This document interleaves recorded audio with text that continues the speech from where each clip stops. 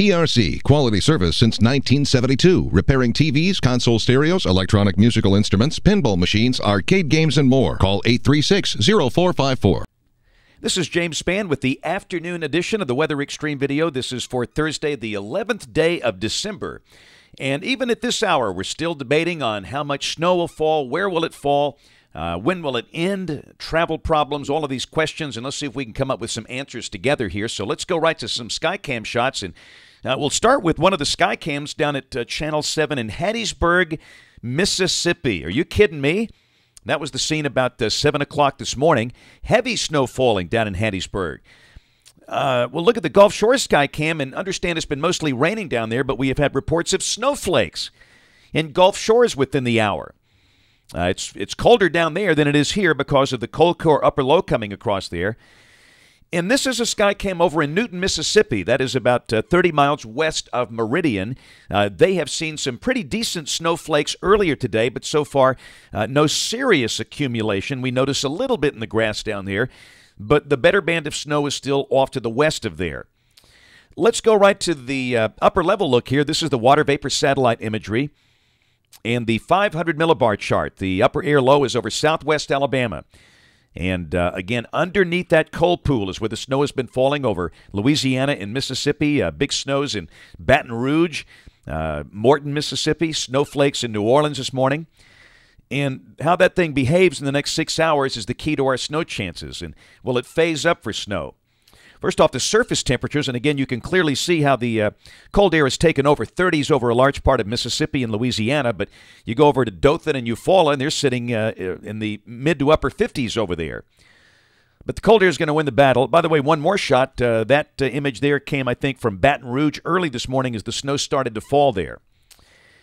Now, we'll look at the radar composite, and again, you can see back on the backside of the trough that kind of a deformation axis and the heaviest precipitation setting up from near the Louisiana-Mississippi border all the way up through Jackson and then back up to Tupelo and then northwest Alabama. Got a flash flood warning, by the way, for Lamar County, Alabama.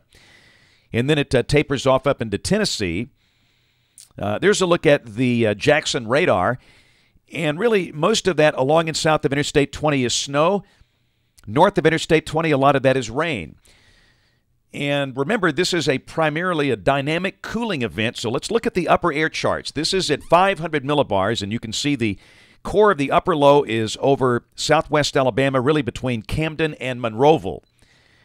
And it is very cold, obviously, in the core of that. Now, let's look at the key level for snow, and that's 5,000 feet. This is 850 millibars. And you see those dashed blue lines. That is where the atmosphere should be cold enough for snow. And again, this is at 1 o'clock, and you want to see temperatures at that level at or below freezing. We've got them from near Utah to Demopolis to Camden to Atmore and points south and west. Now, that cold air aloft will be spreading northeast during the course of the next 6 hours. But again, you can clearly see it just looks to us that the better low-level atmospheric temperatures for snow will be along and south of Interstate 59. Yeah, the heaviest precipitation will be up in northwest Alabama like we've talked about, but this morning about 9 o'clock we made that shift in our forecast for the better chance of the snow accumulation to the south of Interstate 59, mainly for that reason, for the fact that that's where the better dynamic cooling will be. So again, we'll watch it unfold together, and we'll have updates on the blog, but we're still saying 1 to 3 inches. In the grassy areas, roads ought to be fine because the roads are just going to be wet. And that's the deal here. So and by the way, there should be a strip of heavier snow in there, understand. Where that's going to be, we'll find out. We just have to watch for radar trends tonight. Parts of Mississippi have picked up well over 5 inches of snow here. Same thing could happen down through maybe west, central, or central Alabama. We'll see. Now, tomorrow it's all gone. The trough weakens and lifts out. Down at the surface will be sunny and cool. The high close to 50. Saturday, beautiful day, sunny with a high in the mid-50s. Sunday, the winds out of the south. We should be close to 60. The sky partly sunny. We'll leave it dry. Monday, it's a battleground.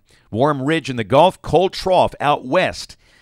And down below that, you can see the cold air. That's a 1,044 millibar high over Montana. Cold front from near Indianapolis down to Wichita Falls, Texas, but the front this time is going to hang up. It's going to run into the ridge, and it just can't make much progress. We might see a shower Monday, isolated at best. Same thing Tuesday.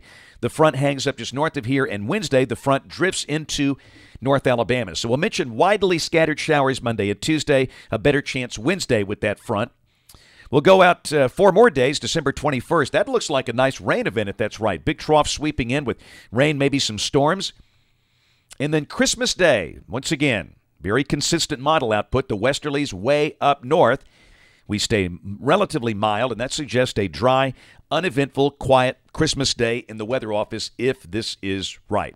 That's it for the Weather Xtreme video this afternoon. Notes on the blog. The next video here by 7 o'clock tomorrow morning. And, of course, we invite you to watch us on television this evening. ABC 3340 News at 5, 6, and 10. Again, thanks for watching. Have a wonderful evening, and God bless.